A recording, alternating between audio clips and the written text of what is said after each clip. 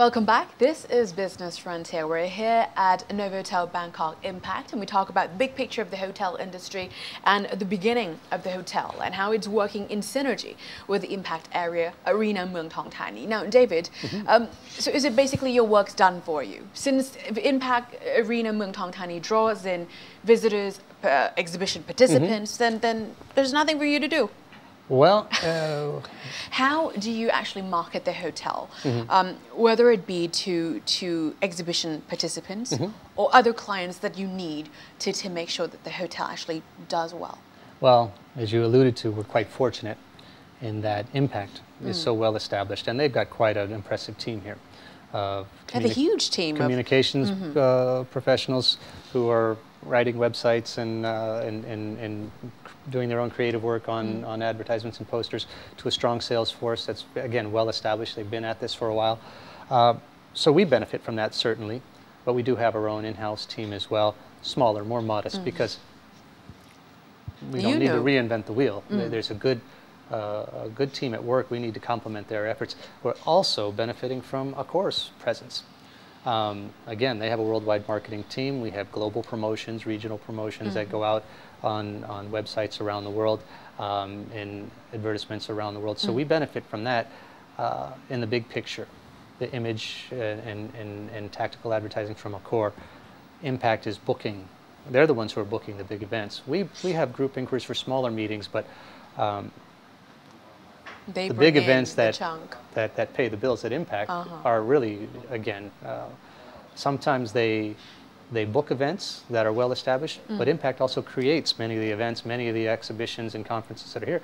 They have a team that puts together, creates and markets these events. So we complement their efforts, of course, but our sales team has to be face-to-face with the local corporate community, the local government and ministries, and we've had change in administrations in the last several months, so they've been quite busy, of course, and all the industrial estates, visiting them to make sure that they know about us, because really Accor is well established, Novotel is well established, Impact's well established, but people need to know that we're here.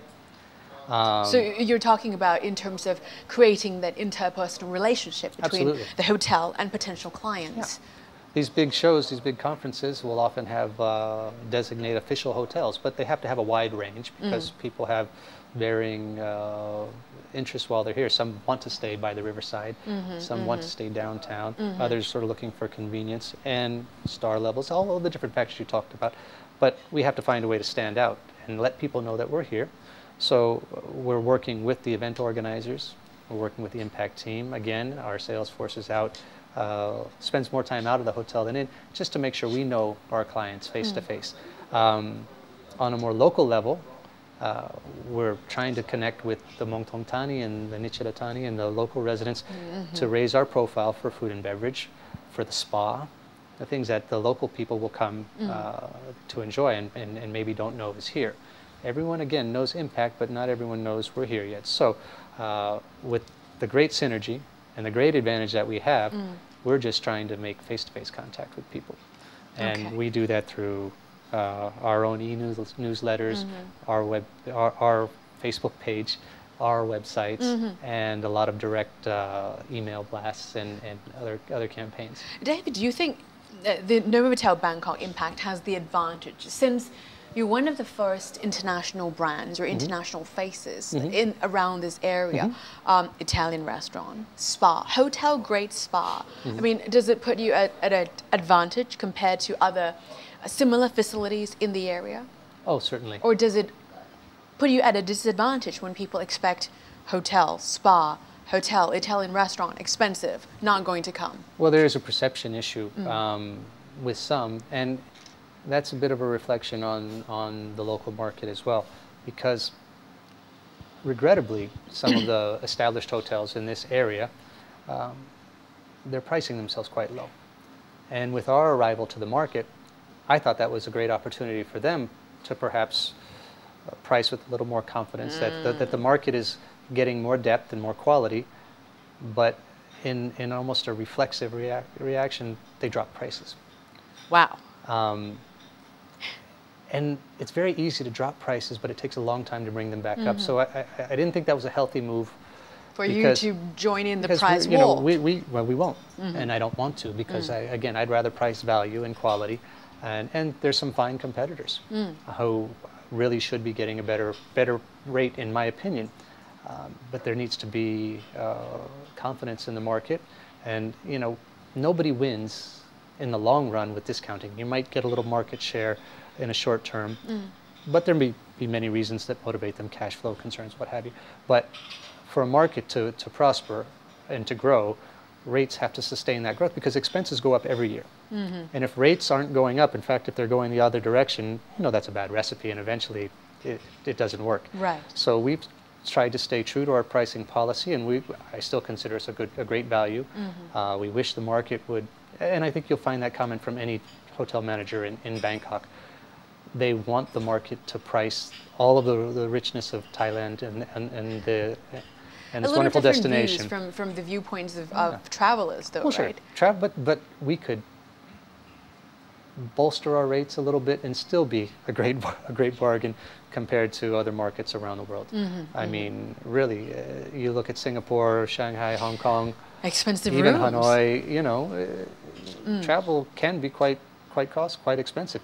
Here we are a great value, but there's so much room, you know, and I think we're going to see it. You know, if you know, I've been encouraged by the new administration and the seeming energy and confidence that after the floods, people seem to, they're not running away. They're coming back. We hope the news stays quiet. Yesterday's events certainly aren't going to help anybody. Yes. You know? Well, this is Thailand after all, right? But you mentioned a little bit as well about your online presence, e-newsletters, emails, a Facebook page even. For a formal, well, I consider Novotel Accor like an international brand. Does social network communication work to the advantage of the brand, or does it take away the professional look of the brand? I don't think that has to be the case. I think social media is getting a bigger and bigger presence everywhere, and so you could be a traditionalist or a purist and stay on the sidelines and perhaps lose out on something.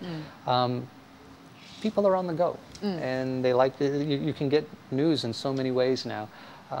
It doesn't hurt. You can still have a Facebook page and do it quite professionally. And you know, I'm not the leader of the tech world. You know, I'm still working on Twitter and trying to figure out some things. But no, you know, Foursquare, Twitter, Facebook, and even the travel websites, they all have TripAdvisor.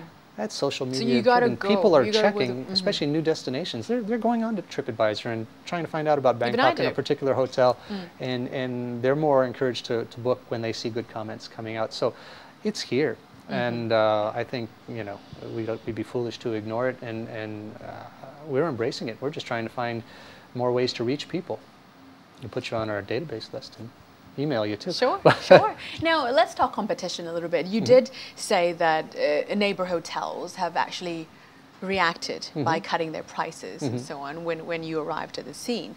How do you deal with other competitors? I mean, or you're just staying still, promoting your core product and attracting people that matches your target customer profile?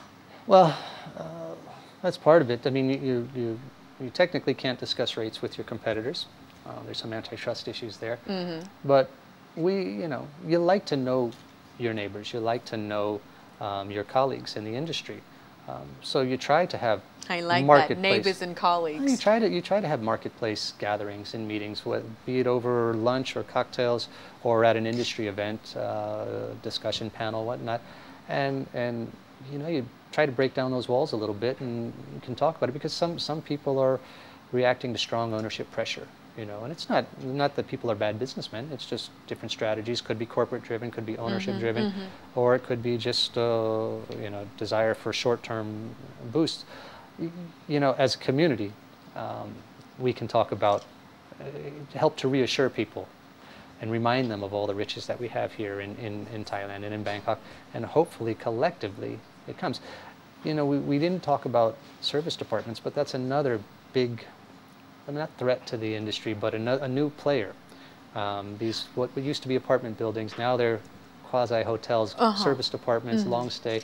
There's so many options that people just tend to get a little nervous, and so pricing is the easiest thing to do, but it's the hardest thing to get out of. So again, as a market, as a community, hopefully we can build the confidence level and get people back to a healthier outlook, because in the long run, that's what we all need. Now let's talk challenges for Novotel Bangkok Impact. I mean, Thailand has gone through so much. Yeah. We've had political instability, we've had elections, we've had street riots, we've had bombings and the floods. And there's no guarantee that these things won't happen again. I mean, Impact, Novotel Bangkok had actually adapted itself to survive those challenges, I'm sure. Give us an example of which was the perhaps most challenging one for the hotel to overcome. Well, on a more personal note, what I saw the most of was the floods, because we're a bit insulated from downtown protests. I mean, the protests will always be in more high-profile venues. So anything in the city center will get more attention in that regard, and that's just fine, quite honestly. As a convention center, MICE location, certainly instability, political or on a national scale. That's gonna hurt us, because again, it's the long-term nature of convention bookings. But for us here, we are on the northern frontier, so to speak, and you didn't have to go more than half a kilometer in 3 different directions to see high water. And what a great exercise and challenge for us, because we were threatened as well. But the Impact team and infrastructure, I mean, we had our own crisis plan here in the hotel, and we were very quick with our sandbags and our retaining walls and our extra pumps and supplies. But Impact really has a strong infrastructure here, and they had construction projects going on, so they had heavy equipment at hand. But my God, the command center that was running 24 hours a day with news streams and cameras everywhere, with water readings being taken every hour at different canals and plongs. Your own command center. Yeah, well, the Impact, and we were part of that, was so impressive. And really, we ran our own command center here. And they opened the doors to the Challenger Hall. We had 10,000 cars parked inside during the floods. They were very generous with the local community. At that time, we came to be seen as a bit of a haven. They had to close down the halls for events because people couldn't get in and out, or they didn't want to schedule. They postponed their events. They don't know whether they could get back to their But home. we did become somewhat of a safe haven. This hotel was running full for people who were displaced, be they local residents or industrial estates, who had to set up camp here for a while. So that was a great opportunity for CSR to test ourselves well. and to see what we're capable of doing. And now we know that we've got the know-how, that we've got the resources, and now an even better plan in place for next year. So well, we hope we don't have to go there. Hopefully not. So that's how one of the things we did, and we're hand in hand with the rest of the city when it comes to the overall. When you talk CSR at the beginning, how can you put a monetary value on, for example, opening up Impact to the parking area, the hotel rooms to help the flood victims was a big plus for the hotel and its image. Is it, well, I don't need to ask if it's important, is it? It is. I couldn't tell you, I couldn't qualify it or quantify it with a dollar figure or a baht figure, but there's so many other things. I mean, if you ever saw Chiang Watana during that period, which there were more boats than trucks, and I don't even say cars because cars couldn't make it. Exactly. It was deep water. But the Impact was running a huge truck, I don't quite know the size of it, that just went up and down Chiang Watana all day, and people would be standing on an island and just taking people, helping them get from one end to the other, unheralded. There were no cameras there to take pictures. It was just a nice thing to do. And our equipment went to help build retaining walls along Klong Prapa and all these other areas. So, you know, it's good for the, you know, I say good for Impact, good for the hotel, good for the community, good for Impact. It's the right thing to do, and the owners were so generous, and there was no debate. It just, you did what you felt you needed to do for the community. I like that. That was the right thing to do. Now, that must be a good time. When did you arrive in Thailand? October 2010. You brought the floods with you, didn't you? No. So the experience here... Take no credit for that. The experiences here, David, it must be quite different from your experience in the hotel industry elsewhere around the world. I mean, and you saw the floods and how all the great spirits of the Thai people in helping each other during that very difficult time as well. But how is your career here different from your experiences in Las Vegas? You mentioned China. Tell us a little bit. Well, it's been a wonderful change. I loved my time in China. I spent 5 years in China before coming to Thailand, and that was a very vibrant time in advance of the Beijing Olympics and the World Expo in Shanghai. Development. The 5 years in China during those periods was probably like 50 years anywhere else. More bridges, more subways, more tunnels, more skyscrapers built in such a short time. And there was such a rush and a sincere desire to get on the big stage. And embracing things Western, yet at the same time there's some interesting political undercurrents also. But it was a great time, great, interesting time. Moving from China to Thailand in the winter, one of my smarter moves. It was a very, you know, the weather was so nice when we arrived. I didn't see rain for the first 2 months. But again, not just warmer in climate, but warmer in spirit. Such a great welcome and refreshing lifestyle and the people. It just was wonderful. People always say Thai people are sabai people. You know, we take it easy. We're always late. And when we're late, we say the traffic was bad. Is it difficult for you to adjust your working style, communication style when you move from countries to countries? Sure, sure. When I moved from New York to China, I learned that I walked too fast, I talked too fast, and I drank too much coffee. So I had to be I had to slow down a little bit. Not just because my Mandarin was non-existent at the time, it's okay now, but I had to be less direct. In New York, we're very cordial in business, but we usually get to the point faster. What you mean, because people always feel they want to manage their time very well. In China, you have a cup of tea and you talk about it, you know. Maybe. Maybe after things go more circular than straight lines. So I had to learn to get my messages, to have my messages heard and accepted, or to learn, I had to slow down a bit. Was that your first Asian experience? No, I worked in the Philippines, in Manila for a year, 10 years ago. It's 2001, and I really thought that was the beginning of a nice Asian career because I really enjoyed it. But then the tragic events of 9/11 happened, and hotels around the world emptied out, airplanes were empty, so most of the foreigners went home. So it took me a few years to come back, to get back to Asia, and I went to China in 2005.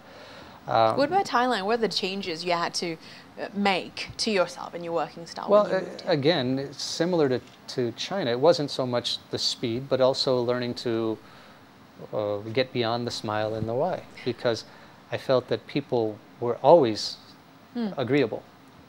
But they say yes, but they don't mean yes. I really needed to draw answers from people, because I don't think anyone wanted to disappoint you or to say no. But I think we all need more direct communication sometimes. Hey, this is after just 1 year. You know, by and large, it's been a wonderful experience. But for one reason or another, people wouldn't give me news when they didn't want to disappoint. But I really would need to know if something is going to happen by 2 o'clock or tomorrow at 2 o'clock. So that in that regard, I had to try to get beyond the smile.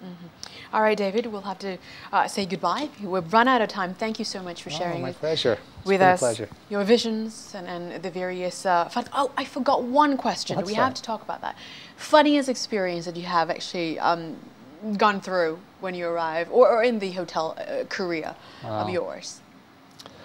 Anything to share? Well, nothing scandalous I'm going to tell you about, but I have. Let me tell you that I've been a dog walker at a very high level. I have walked more celebrity dogs. As a general manager? Not as a general manager, but in my way through the hotel. I've worked with some very fine hotels in some of the best hospitality cities in the world, like San Francisco and New York and Bangkok. And what we do is we're butlers at any level, whether my business card says general manager or assistant manager. We're here to take care of our guests. So I've helped people look for missing lovebirds in their rooms. We got out of a cage. And real birds? Real birds. Okay. I've taken Martina Navratilova with 6 dogs for walks around Union Square in San Francisco, and you think it's easy to take care of 6 dogs on a leash? So you do everything. We've helped people plan weddings on mountains, on beaches. You know, we have a lot of fun requests that challenge you from time to time. And yeah, there's always going to be some funny stories. All right. Most of them we have to keep to ourselves, though. No, I'll ask him off camera. But thank you for joining us on Business Frontier. Do you tune in again next time when we share with you the insights and the interesting stories behind various leading businesses in Thailand and around Asia. Sawadee ka.